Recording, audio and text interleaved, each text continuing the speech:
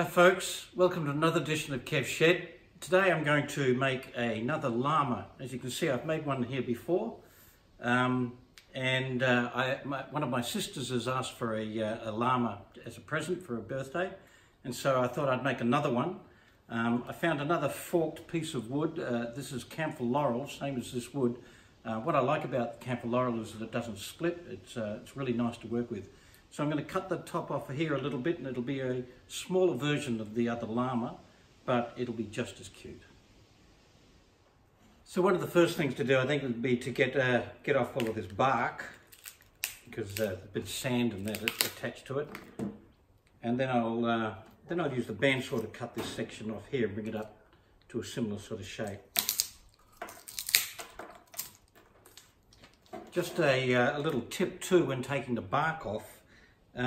Try not to damage the underlying wood, because this type of sculpting you often leave exposed wood, particularly this type of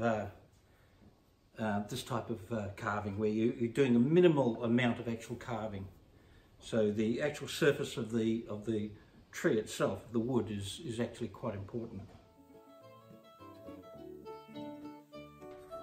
So now that's roughly the shape. I'm going to just draw the rough shape on here.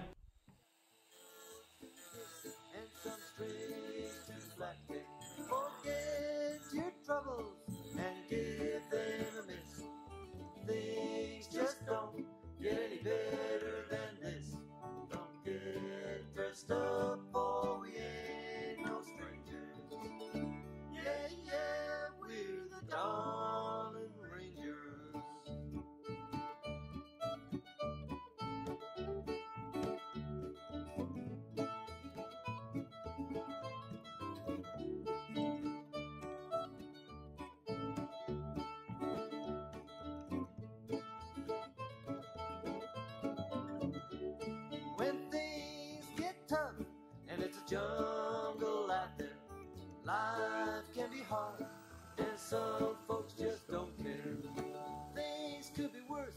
You got your health and your instinct, so tap your feet, sing along to the music.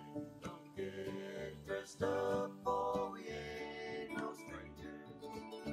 Yeah, yeah, we're the Darling Rangers. Don't get dressed up, for we ain't no strangers. Yeah, yeah, we're the Darling Rangers.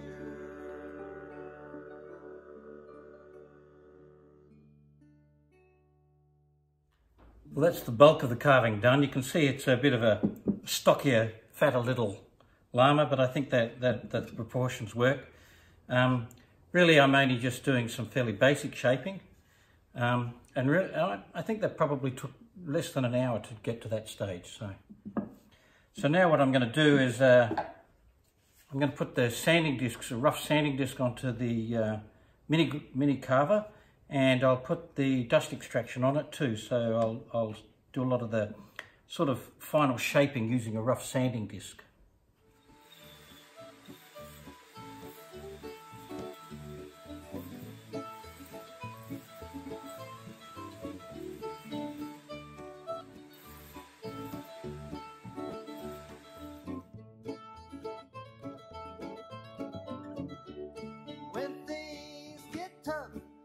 Jungle out there, life can be hard, and some folks just don't.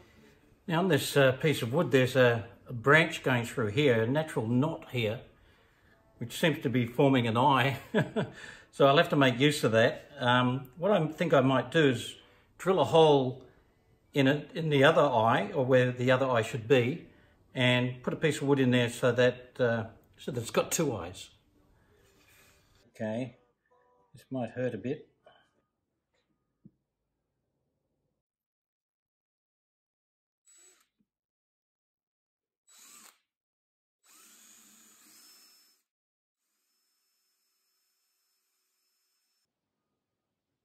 Just a little bit of glue.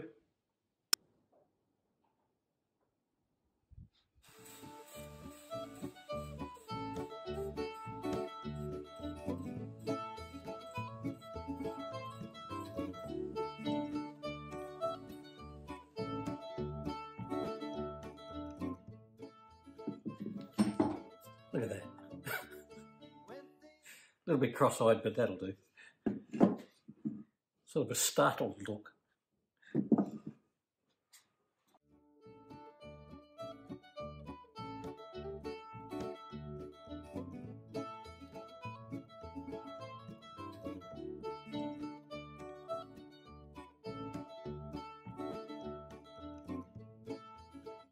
So I've finished all the sanding, and now it's just for me to oil it.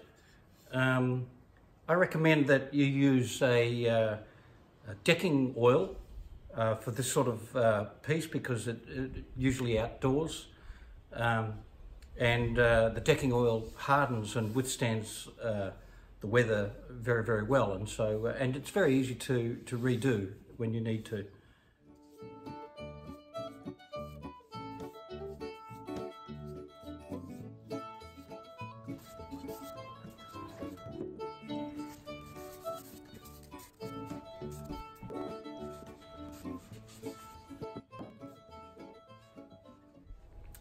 Okay, so here's the finished item.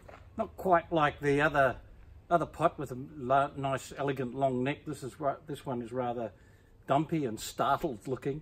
However, you know, it has its own character, and that's art, and I'm sure that my sister will love it.